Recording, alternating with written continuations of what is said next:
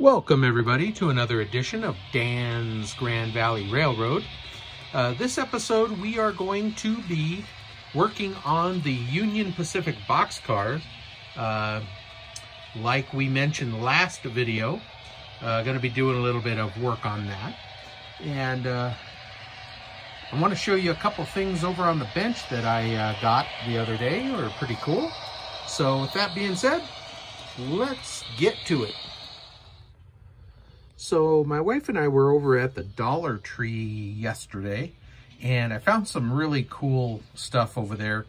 Like TriGogglin says, you know, it's $1. You know, it's crazy. But I'll link to TriGogglin's video where he does some dollar store shopping. But anyway, I got this organizer. It's just a hardware storage case, and lots of nice little compartments to store stuff. I've got some wheel sets and some trucks and different things in there that I kind of needed to get out of containers and into something nice. Then they had these stackable organizing drawers, and I thought these were really cool. This one's unopened, but I've got two of them in action right here that, I mean, how cool is that? You can just have your little parts in there. I've got some extra plastic stuff and windows, and I may actually use some double-sided tape or something and just stick it to the top of this speaker so that it doesn't move around when I do it. But I can stack some more on there. I bought 4 of them. I bought all they had, actually. This is just a Bluetooth speaker up there. Of course, I've had this for a while, but that one's kind of hard to, you know, I get it down and stuff is kind of strewn around in there. I kind of like these smaller ones a little better. But the best thing of all that they had at the dollar store is this brush and pencil organizer. And it's 5 pieces, these uprights and the bottom and top. And I put it together. It took me 2 seconds, but it's so nice. I've got all my brushes here. And now, instead of laying here on the bench the way I had them, if I need a round brush, I've got them all kind of categorized on the inside. And then flat brushes I've got kind of on the middle. And then small brushes I've got on this outside edge. So it's just awesome for being able to organize. And then I've got my X-Acto knife right here because I use that all the time. I've got another X-Acto knife with a chisel blade on it. And then also I picked up these little organizer baskets here. You got 2 of them for $1. And that keeps all my bench tools right here where I need everything handy. All the stuff I use all the time. My sprue cutters, my angle cutters, needle nose. This is the nice nibbler that I got for working on Vinny's class. And it's all right here now. So my bench is significantly cleaned up. This is my HO scale rule. This is really cool. It's O scale on one side, HO on the other.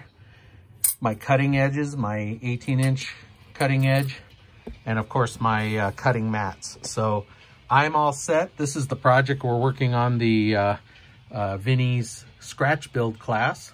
I'm going to be doing that tonight. Tonight's Tuesday, so getting ready for that. But I wanted to show you guys these organizers. How cool. So, all right, let's head out to the garage because we're going to be doing some spray painting, and I'll tell you what we got going on out there. All right, we are going to follow Robert's advice. That's Robert over at Flying Crow. If you haven't visited him, you want to be sure to check out his channel. He suggested that we coat the inside of the UP boxcars with a flat black and then hit the outside with a dull coat just to help it look a little more non-plasticky. So that's what we're going to do. We're going to try that. Now, he recommended dull coat, which is a Tester's product. Of course, I went to 2 hobby shops. They didn't have it. And I ended up getting some clear matte Rust-Oleum.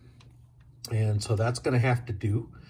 And for the inside, we're just gonna use a paint primer product. I like Krylon. You can use anything really. This is a nice dull black, flat black paint primer. So we're gonna use that on the inside, and then we're gonna hit the outside with the matte clear. So first thing we're gonna do is take the shell off, and we're gonna mask off anything we don't want to have black paint on it. And we'll go from there. So let me get that going. All right, so these are pretty easy. There's nothing real spectacular about how they're held in. You just kind of spread the bottom of the shell a little bit, and boom, they pop right out. So we'll start working on that. Here, I just wanted to show you the weights I had added to these cars to make them 5.5 ounces. I actually added another ounce to it today just to bring it up to the 5.5. I think that's going to help it run just a little bit better on my layout, but it does run okay. So that's how it looks. They're nice self-stick weights. I think that's a pretty neat job. Okay, so we are just gonna take some tape here, and I don't really care if the bottom edge gets a little bit of black or doesn't get a little bit of black. I think it's more important to protect the outside. So I'm just gonna actually run the tape on the inside lip a little bit and then just wrap it over. And I'm just wrapping it over loosely because I want to protect these steps here like this. So that's fine. Need a little bit more in that corner.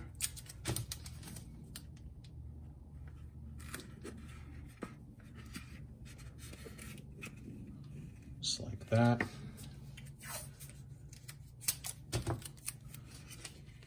When I do this, I'm not really particularly afraid of using too much tape. I'd rather use a little bit of tape up and make sure I have a good job than to go sparing on the tape and end up getting paint all over the outside.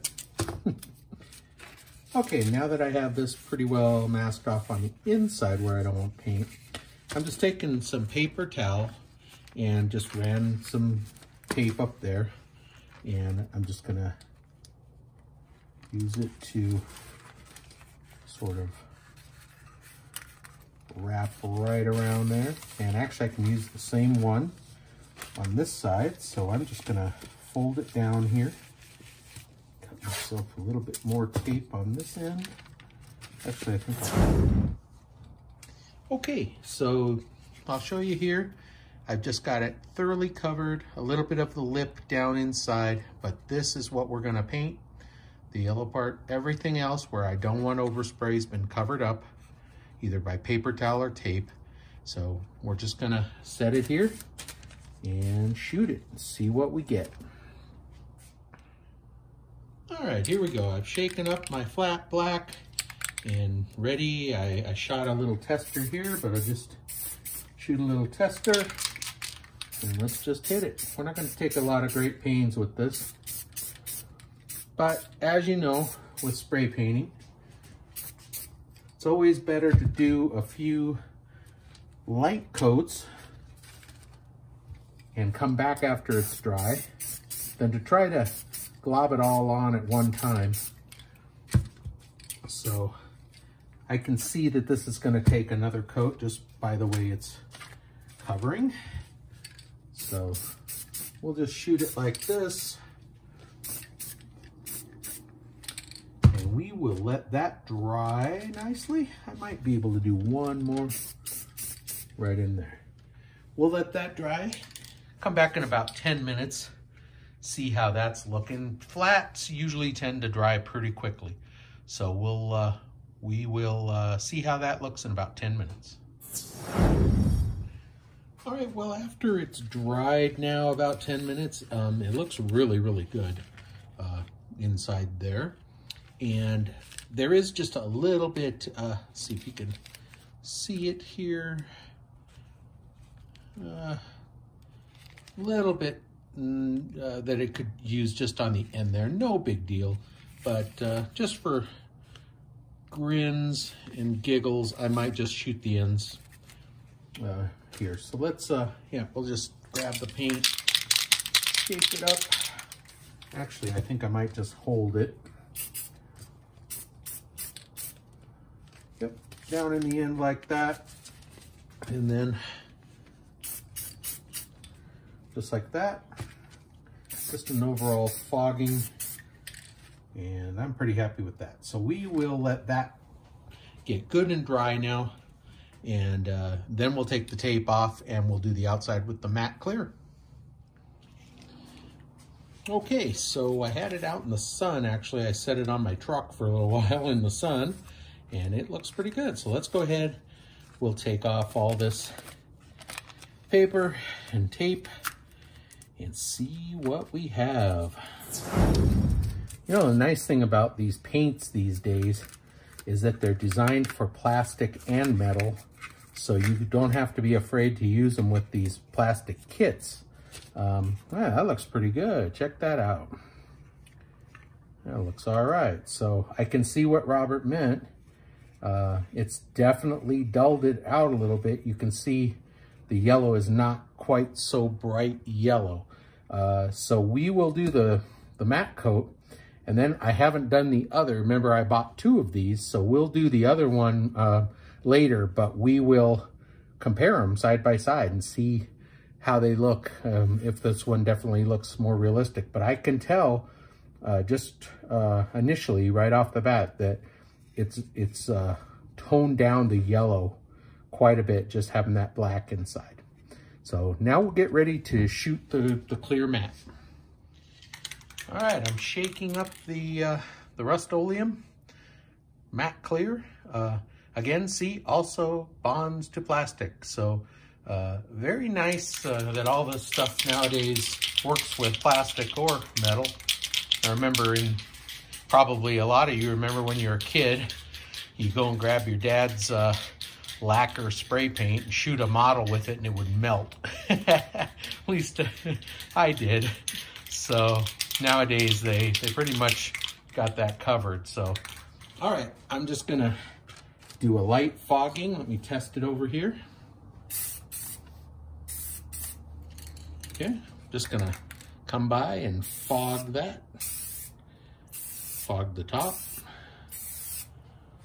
I'm gonna shoot the ends. This end. Okay, and should have prepared for having something prepared to turn it around, but I didn't, so we'll just use this pencil here. No big deal. I can see I got a little bit of orange peel. Maybe I'm a little bit far away, but I'm hoping maybe it'll be a little self-centering and it'll, or self-leveling, I should say, and it'll level out, hopefully, but no big deal. We want it to look like a used boxcar anyway. Okay, I think that's about all I'm gonna do with this, and we'll let that dry now. I'm not sure how long this will take to dry. I know the Krylon Flat Black said 10 minutes. This will probably be quite a bit more. So anyway, we'll let that dry. I'll put it back together and then we'll compare it with the other one. All right, back down in the basement workshop under the fluorescent lights. I've got the 2 side by side. I can tell a difference in person. I'm not sure if you can tell on video. This is the one we just worked on. This is the one I haven't done anything on. This one appears a little more orange because it's a little darker yellow.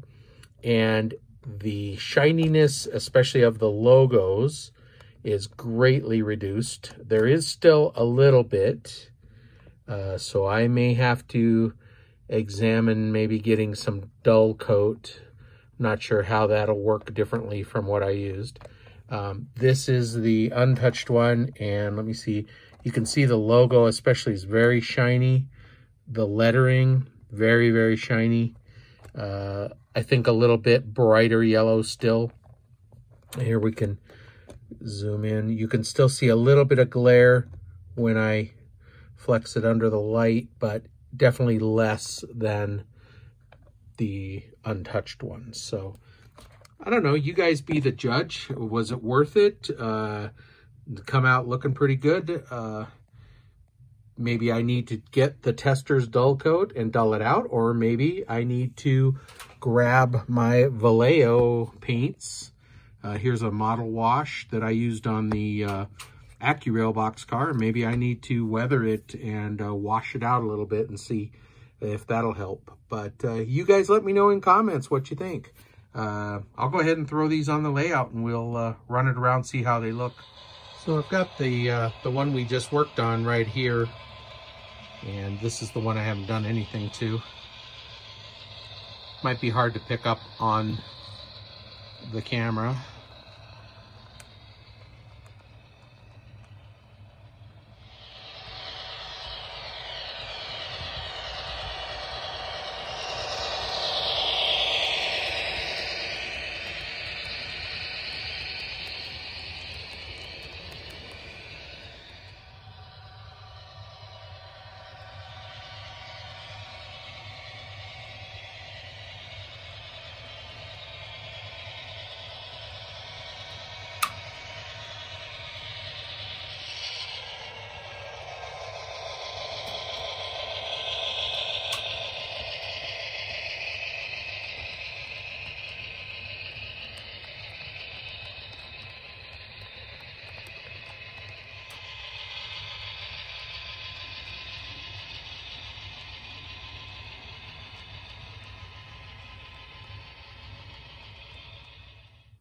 All right, well, thank you, everybody. That's all we've got time for this week, but thank you so much to all you new subscribers. We're up to, last time I checked, 353. Mind-blowing. Keep the comments coming, and the questions and anything I can answer, I certainly will. I will link to some of the pages that I mentioned, of course, Flying Crow, which always check my descriptions because I have links down there for other things. So Flying Crow and TriGogglin, I'll be linking to them right at the top. And also, I redesigned my logo, which you may have noticed on my page, but I've got a Teespring store now. So if anyone's interested in some Dan's Grand Valley Railroad merchandise, you can check out my Teespring store. That'll be right down in the description. I have some samples coming, so when I get those, I'll feature them on the camera. But otherwise, feel free to check it out. And thanks again for watching. See you next update.